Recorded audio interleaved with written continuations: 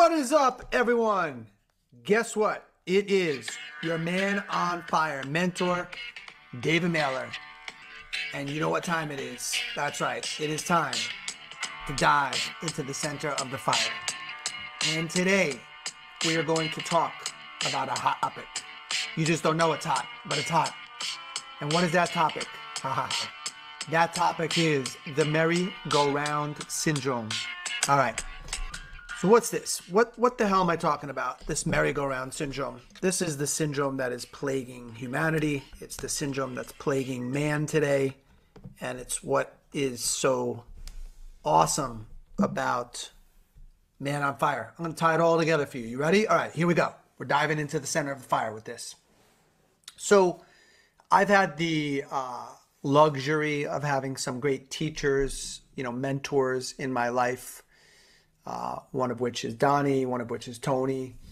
And I've been very blessed since a very young age, all the way back to age of 21, 22, of having just amazing teachers, coaches, mentors in my life. People that have lived longer, have more life experiences, could save you the headache of making the mistakes that many of us make, and can impart wisdom. And, as a side note, one of the greatest, well, probably the greatest mentors that are out there today are the ones that are fully living what they're teaching. And that's a pain point, because sadly, you don't have a lot of people that are living at the level and integrity of what they're out there teaching. And that's not to spoil the message. Doesn't mean there's not phenomenal teachers out there. There are. But where I'm at this stage of my life is in really wanting to invest my time and my energy in being around people that are living with high levels of congruence. So with all that said, there's a syndrome that's going around, which I call the merry-go-round syndrome, which basically has to do with you as a man. There's aspects of you, there's parts of you that speak about how you want a bigger and you want a better life. And I want this and I want that and I want more money and I want a nicer car and I want a better house and I want an amazing marriage with amazing kids and here's the vision that I have and the goals that I have, and you want all these things, and for so many, the merry-go-round syndrome stops you. And so, what is it that I'm speaking about? I'm speaking about that there are different levels of consciousness that we're all afforded the opportunity to blossom into, to grow into during this lifetime. Donnie, my teacher for many years, talks about it. He wrote a book called The 12 Stages of Healing. Phenomenal book. And he talks about that basically there's 12 tiers of consciousness that we all have the rite of passage to pass through, to go into. And sadly, the majority of humanity will vacillate between the first three tiers, or the first three stages. He calls them the stages of healing. For the purposes of this podcast, I'm just going to refer to them as stages of consciousness, right? Stages of awareness, or states of awareness. And so let's talk about those, and let's see how it might relate to your situation. Then we'll tie this into, well, then how does this relate to Man on Fire? So the first level of consciousness, or the first stage of healing, as taught by Donnie and many other people out there, is he calls it suffering. And that's where things appear or feel helpless and hopeless, and you feel resigned, and you feel like there's no way out of this situation. And you're coming from a place of lack or scarcity. I don't have enough. I don't have enough energy. I don't have enough time. How am I going to get through this? And deeply encoded in that experience is there's a feeling of being unworthy. There's a feeling of being unlovable. There's a feeling of being inadequate, not good enough. And ultimately, this feeling leads to a feeling of isolation, like I don't fit in, I don't belong. And sadly, for many people who live in this state, or this stage of consciousness, this tier of consciousness, some might even consider, if not have, taken their life when they feel alienated and they feel like there's no way out of this pain. There's no way out, and it's a very sad place to live. And then, many will then make the next tier, the next jump so the merry-go-round goes up just a little bit, and you make it into the next level of consciousness, the next stage of healing, and that is called polarity. And that is where you no longer feel helpless and hopeless, but you have enough energy now to be pissed off and to point your finger outside of yourself and say it's his fault, it's her fault, it's my wife's fault, my ex-wife's fault, the accountant's fault, the president's fault, the government's fault, the economy's fault, my boss's fault, my employee's fault. It's always somebody's fault as to why things are the way they are in your life. So you name, you blame, you shame, you judge, and you project. And you're constantly looking outside of yourself as to why your life is the way it is, and it has to do with things outside of you. That same person will also have a tendency to look for the magical pill, the magical potion, and the magical lotion to come and save them, or to come and fix them, make it all go away, make this nightmare just end. And so that person will, oh, I found the most incredible this, barber, therapist, chiropractor, whatever it is, acupuncturist, medication. I found the best. It's the best. And, relationships that begin with polarity will end with polarity. You very quickly take whoever you've deemed a hero and you turn them into a zero. And as you can relate, guys that are listening, many people pretty much reside in this state of consciousness, in polarity, where you get triggered and you have charges, right? How you'll know you're in this place is you're always naming, blaming, shaming, judging, projecting. You recognize you get charged and triggered around certain family members, or around an ex, or maybe even around your wife, or you're looking for that magical pill, potion, or lotion. That's how you'd know that you're primarily resonating in that stage of consciousness, that stage of healing. Well, then some will go up a little bit higher on the merry-go-round, and they go into stage 3. And stage 3, as taught by Donnie, is called stuck.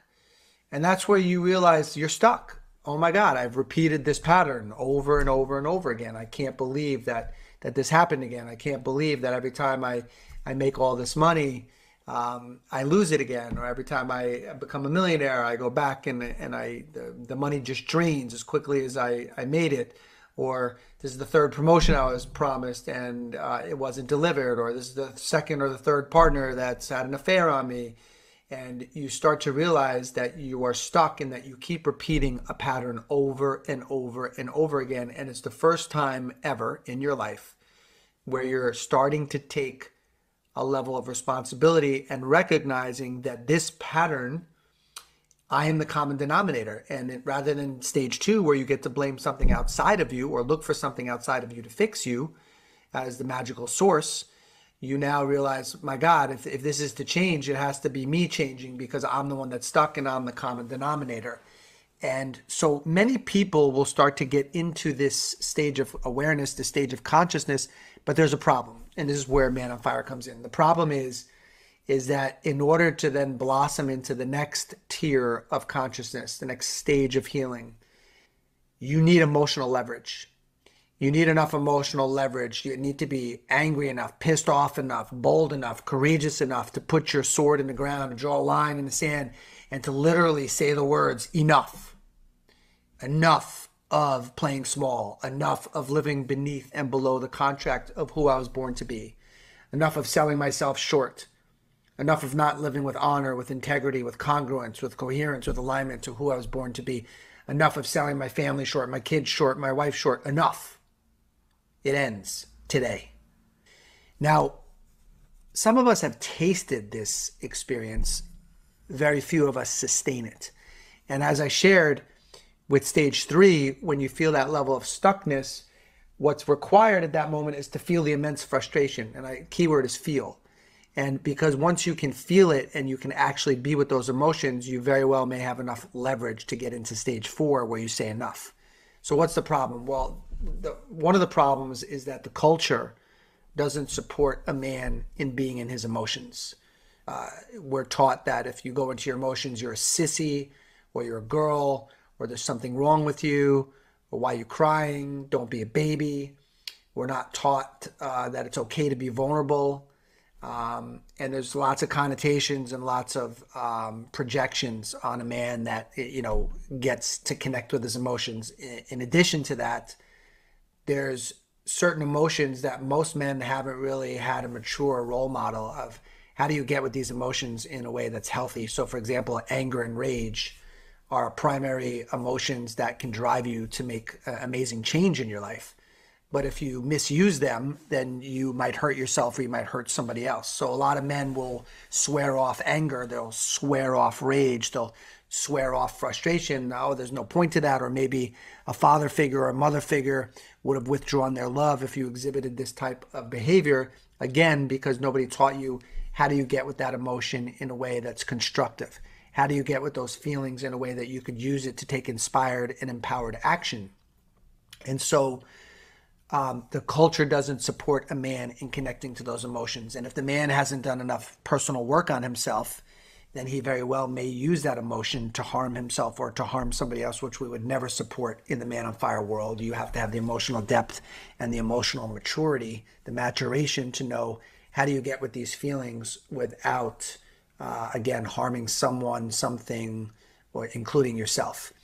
And if you can learn to harness that, which is exactly what we teach men, how do you harness these beautiful emotions and use them constructively as opposed to destructively? How do you use them constructively to make fundamental changes in your life? Then you start to develop the leverage to have transformation happen for you. So this merry-go-round is where most of humanity, most men, they'll vacillate between, stage one, suffering. I don't feel good enough. There's nothing I can do about it.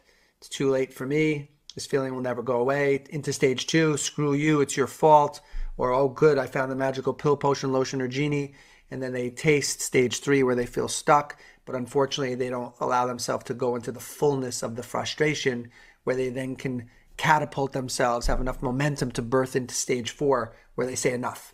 So most of us just go through the merry-go-round where you go from stage 1, 2, 3, back down, 1, 2, 3, like a merry-go-round. If you're able to see my hand, you would see I'm just going up and I'm going down. I'm going up and I'm going down. So you're really going nowhere. It's like a hamster on a wheel.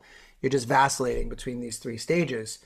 And how does that all relate to Man on Fire? Well, how that relates to Man on Fire is that, we're not looking to work with the man that's in stage 1 or 2. Like if you turn us into a magical genie or into the heroes that are going to save you or fix you, you will quickly want to turn us into a 0. You'll quickly want to get rid of us. We're not looking to work with the guy that wants to be saved. We're not looking to work with the guy that, is in a deep state of suffering. There's plenty of amazing modalities in healing arts and therapy where you can help yourself or get help in that particular area of your life. Man on Fire attracts and works more with the man that is right at the precipice of stage 3 into stage 4, where you realize that you're the common denominator. You no longer wish to point your finger outward, externally at others, and blame others for your situation or your circumstance or your life. You realize that it's on you. You realize that fundamentally you're the one that has to change. You're the one that has to up level. You're the one that has to step into a greater level of authenticity, and you're ready to reclaim your power. You just don't necessarily know how. And in addition to that, you know that you can't do it alone. You know that you need support. You know that you need to be challenged because men will rise with challenge. Iron sharpens iron. And you know that you need to be held accountable, which is a huge component of our organization. When you enter into one of our coaching programs, you're going to get support, you're going to get challenged, and you're going to be held accountable.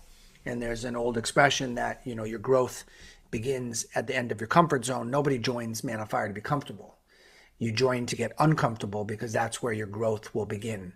So we have a tendency to work more with the man that is in the stage 3, stage 4, or even the stage 4 energy where he's ready to reclaim his life and live more empowered and inspired. And he's ready to slay the dragon, the boogeyman, the demons, all the stories and lies and illusions and bullshit that he's been living in and swimming in, and really start to go for and step into authenticity, congruence of who he really is, and live more from his soul and his heart and less from his ego.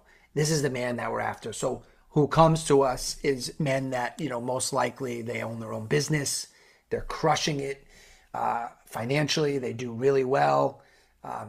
It's possible that the work that they do is not their greatest passion, but it's what's provided an extraordinary life for themselves and their family. And their greatest pain point is either they feel disconnected from their true mission and deeper purpose here as a man on earth, and or they don't have the same success with their marriage that they do in their business. And it is very painful for them to not feel that they can achieve and have the presence from their wife in her eyes, where the admiration, the love, the respect, the trust, exuding from her, that's lost. Because many men, sadly, the sacrifice of them becoming successful in life had been at the expense of dropping presence and not being present with their family and with their wife. And it's put up walls. It's created an eradication of trust. And so it's hard for them to sleep at night because they don't, again, feel that same level of success in their family life, in their personal life, especially the marriage, that they do in their business life.